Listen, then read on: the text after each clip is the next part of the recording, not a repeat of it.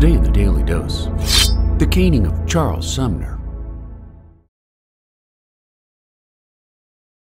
During a time of westward expansion and manifest destiny, as territories vied for statehood one after the next, the issue of what new states would allow or disallow slavery grew ever more contentious in the chambers of Congress.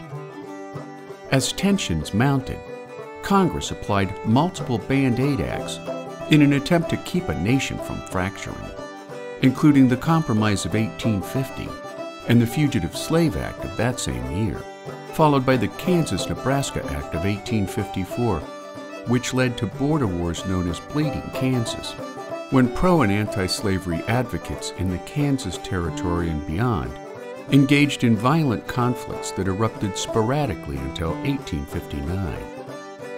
During the ongoing debate in both houses of Congress, on May 19th and 20th, 1856, Massachusetts Senator Charles Sumner, a Free Soil Party member who abandoned the Whigs after their nomination of slaveholding Southerner Zachary Taylor as their party candidate for president, delivered a two-day manifesto against the Kansas-Nebraska Act, which he described as the rape of a virgin territory, compelling it to the hateful embrace of slavery.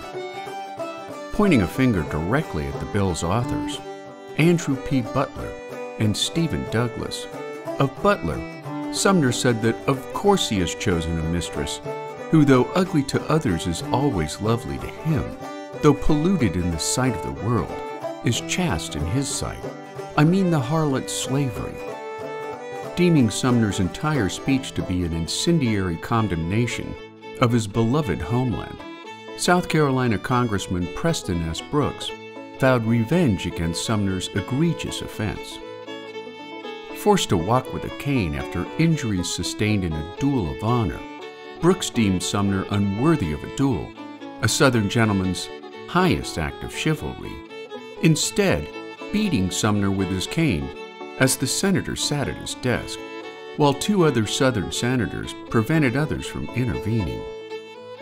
Following his near-death beating, which forced Sumner's absence from the Senate for the next 3 years to come, newspaper headlines that followed were evenly split along pro- and anti-slavery lines.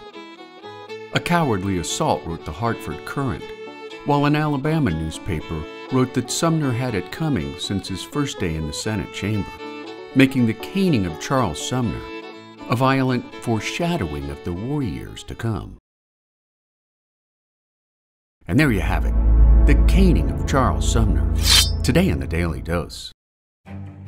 If you like learning something new every day, subscribe to the Daily Dose on YouTube or sign up for emails at dailydosenow.com.